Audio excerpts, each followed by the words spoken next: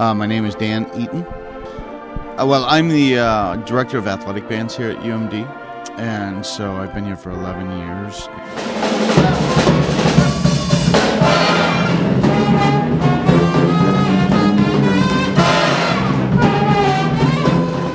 I'm trying to create better people, and then beyond that, people who have a love for not only music but for learning and lifelong learning at that. We have a senior night for pep band down at the deck at one of the last hockey games, and to see those kids get on the ice and stand out in front of 5,000 people, and they clap for them and they whistle and they hoot and they holler. I want the kids to feel appreciated. I mean, I don't care about me. I do what I do, and I love it.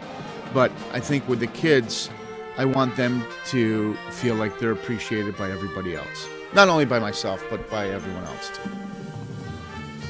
I enjoy it. The great thing about my job, I guess, or maybe the good thing about my job, is the fact that I love sports. So that helps a lot because I love football. I've grown to love hockey, and I love basketball.